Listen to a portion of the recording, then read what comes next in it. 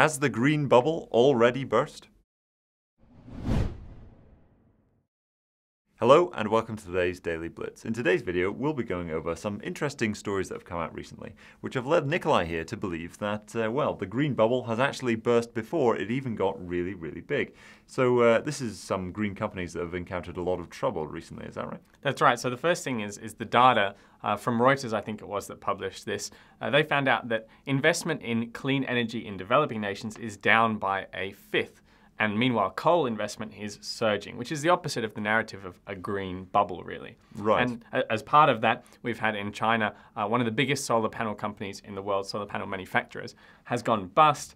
They were sponsoring the World Cup of football at one point, and in the end, it's all gone badly, badly wrong. Is this an absence of subsidies then that's caused this, or is there something else going on? They're still being subsidized, but the issue is that basically there's just not enough demand for this within China, and China was at one point rolling out a huge amount of solar panels. Right, yeah, China was seen as like a pioneer for green energy, right? So in terms of just the broader demand side, because you often hear an awful lot from environmental activists and also from investors wanting to be more ESG friendly, as it's called. I mean, is there just not enough demand for this, or is it simply too expensive to create that supply? We don't really know. It's just not clear. But really, in the end, it doesn't pay to produce these big solar panel farms yet, which is why China's just not doing it. The article about this solar panel manufacturer that went bust pointed out that the place that it manufactures these solar panels is basically covered in smog, which really sort of is a telling little anecdote about the nature of this boom. But further to that, I mean, you see, in fact, all of the major car manufacturers coming out with electric vehicles and the like. Pretty much every car manufacturer now has at least unveiled some kind of concept.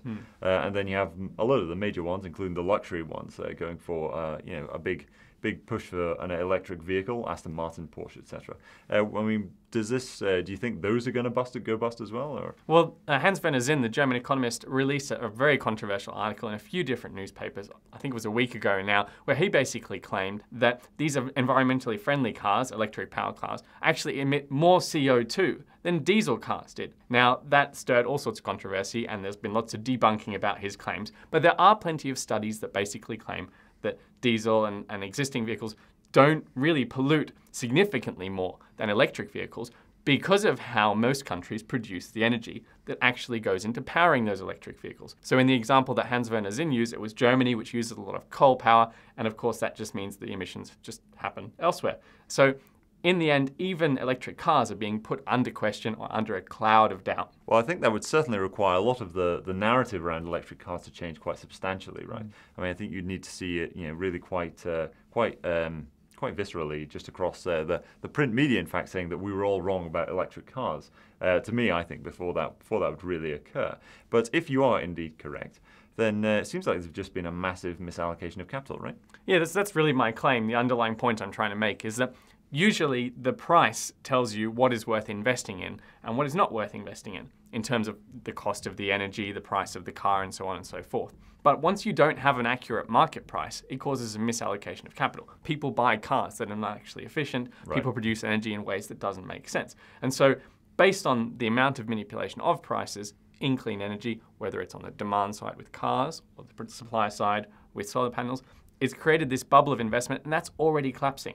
So whenever the subsidies for solar panel are taken away, investment collapses. Whenever the subsidies for renewable energy, it collapses. Whenever the subsidies are taken away for credits for cars, yeah. And the cars, we've seen that happen, especially in Europe, where the sales of electric cars collapses as soon as the subsidy is removed. So my point really for investors is it's a really dangerous area to be investing in. This is a bubble that's really very thin air inside the bubble. Right.